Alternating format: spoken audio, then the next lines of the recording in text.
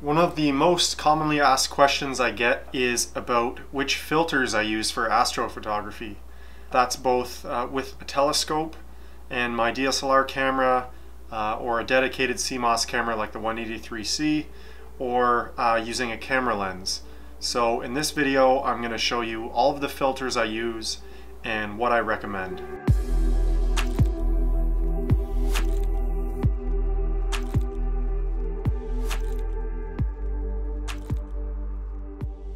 Over the years I've used a number of different filters, so I have some experience, mostly shooting here in the backyard through heavy light pollution, but I've also used some of these filters under some darker skies while traveling. The first thing I'll mention is that I've got two types of filters here. I've got the 2-inch round mounted style threaded filters, and then the DSLR clip-in style filters. So the one threads into the field flattener barrel of your camera, the 2-inch round mounted style, and then the other one is a clip-in filter that clips into the body of the camera. This one's a bit different. This one actually has a filter holding ring. This one you can see is clipped right into the camera itself.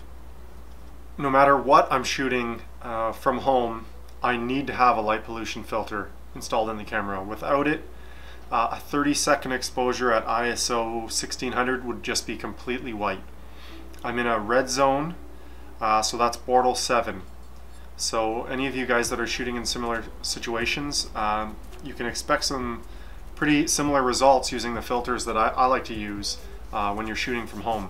Some of the commonly used terms when it comes to astrophotography filters are LPS, light pollution suppression, UHC, ultra high contrast, AR coatings means anti-reflective coatings, and then there's IR cut filters and UV cut filters. So the IR is infrared blocking and the UV is ultraviolet light blocking. To me, the absolute best filter for astrophotography is the one that produces consistent results with usable data night after night from your specific imaging location.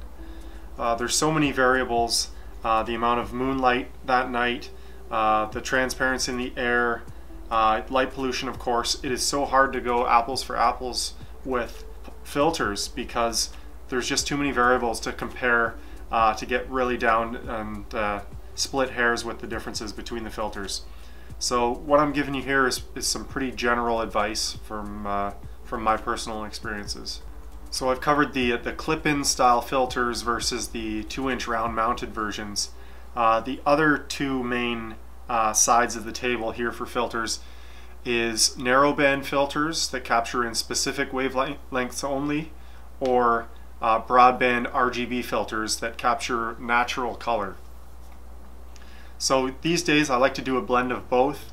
I'm just a big fan of true color deep sky images, but I can't ignore the power of adding a narrowband filter to capture some additional details. One of the most important ones is hydrogen alpha. If you do get a narrowband filter, HA is probably the best one to start off with. The first one I got was the Astronomik 12 nanometer HA filter clip-in for my DSLR. Some things to note when you're using a filter like that: everything's going to be much dimmer in your image frame. So depending on the way you shoot, if you're just using the camera to find focus with say live view, only the brightest stars are going to appear, even if you've got that ISO cranked to say ISO 3200. So it makes framing up objects a lot more difficult. One thing I like to do in those situations is either use no filter or just a CLS filter to frame up my object, lock the focus in, take the camera off, swap the filters out, take the CLS out or no filter at all, and then swap the H alpha in, knowing that you're already framed up, and then you'll just have to do some minor tweaking with the focus, and you might have to take a few test frames. images shot through narrowband filters will typically be much longer than anything you would shoot broadband RGB, anywhere from 3 to 5 minutes. So I'll get into some of the specifics here in the filters that I've found to be the most effective. One of my favorite ones recently has been the Baader Moon and Skyglow neodymium filter. That's this guy right here. So this is for shooting RGB true color images, and so because these filters are trying to block out certain wavelengths of light, artificial lighting like street lamps, and also blocking out some of the light you do want in the way of some of the blue hues in some of the natural star colors. So while this one does create some really great contrast in my images and much improved over not using a filter for color images, it has a way of kind of tinting everything with a hint of red. And I've talked about this before, and it's just due to its cutting off some of those natural wavelength colors. Fortunately though, you can correct this in post-processing in Adobe Photoshop, and there's a number of ways to do that. One of the easiest is to use the select color range mask on your stars, and then you can independently adjust the stars in question. The red ones, you can turn them back, pull them back away from red into more some of the natural blue colors that are there. So that's typical of a lot of the broadband filters that I use. Even more so is with the Skytech CLS CCD filter. Now this happens to be one of my absolute favorite filters to use. It's one of two go-to broadband filters with my DSLR, because it just creates an impressive amount of contrast. For instance, in emission nebulae like the Omega Nebula or the Eagle Nebula, I could take a 3-minute sub at ISO 1600 here in my backyard and just get that striking, bold nebula to appear on, you know, a relatively dark sky, which is incredible when you're considering how much light pollution I'm shooting through. So it creates that contrast there. It gives you those meaty details you want, but at the cost of, like I said, a kind of overall red tinge that you'll have to adjust. So if I was shooting under, you know, some really dark skies at a dark sky site, I would use something a lot less harsh, and I would get those natural colors without that red tinge.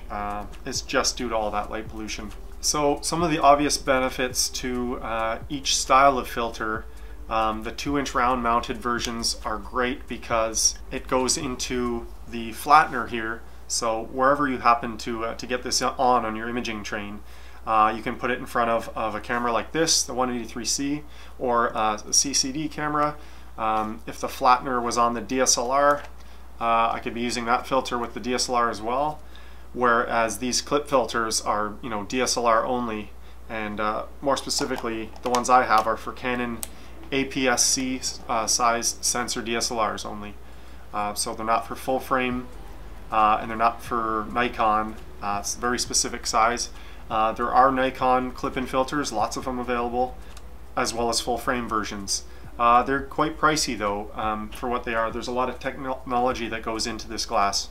Another thing I should mention is that a lot of questions about this. A modified DSLR that's had the stock IR cut filter removed, which both of my modded cameras have, will need some sort of UV IR cut filter in place of the one that was removed, so that you don't get star bloat in your photos, and then you can properly focus through an ED refractor like the one I'm using. The guys that have got their cameras modified that have installed the Baader IR filter, or the clear glass, or I'm not exactly sure what it's called, but if you get the professional modification, not a naked sensor mod like I've got, they'll often put that UV IR filter in there.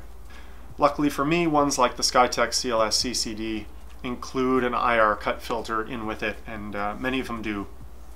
As you can see, the Baader Moon and Skyglow also has that IR cut filter in there for modified cameras.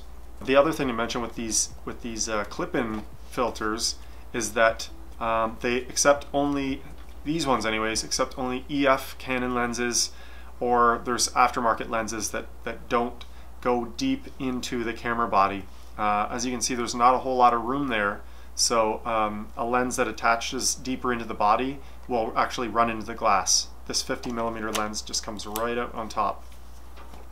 And the ability to shoot with camera lenses and in filters in the body, you really can't beat that.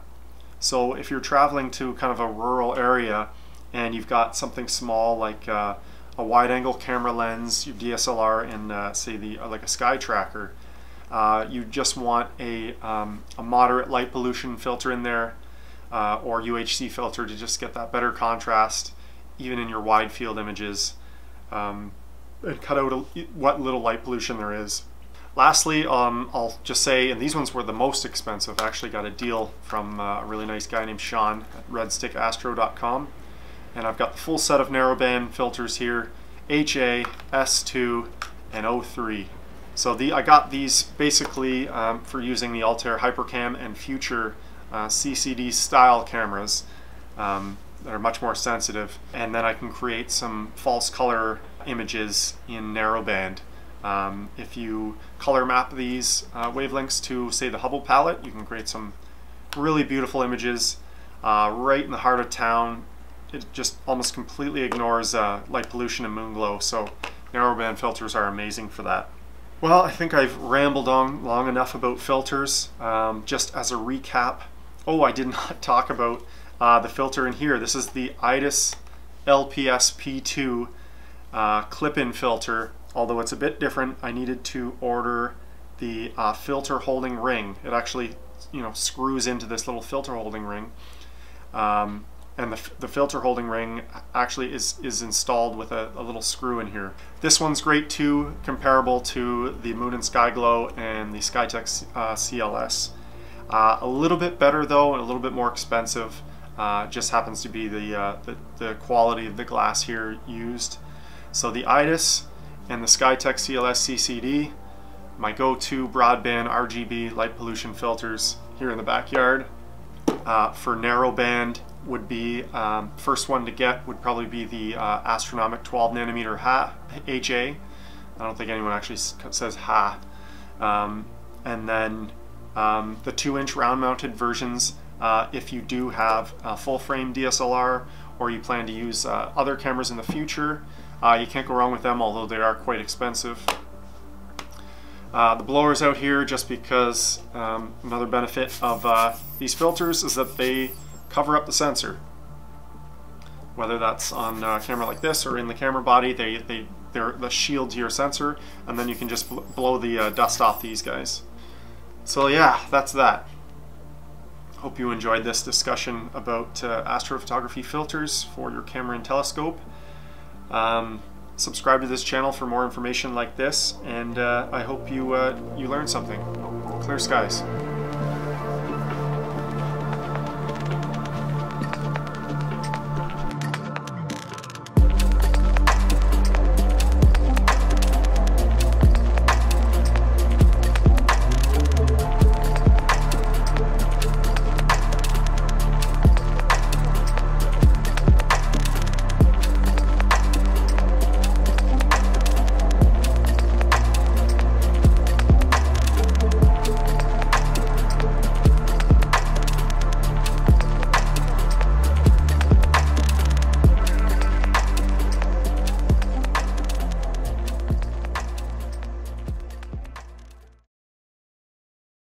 Just another Thursday night in the garage.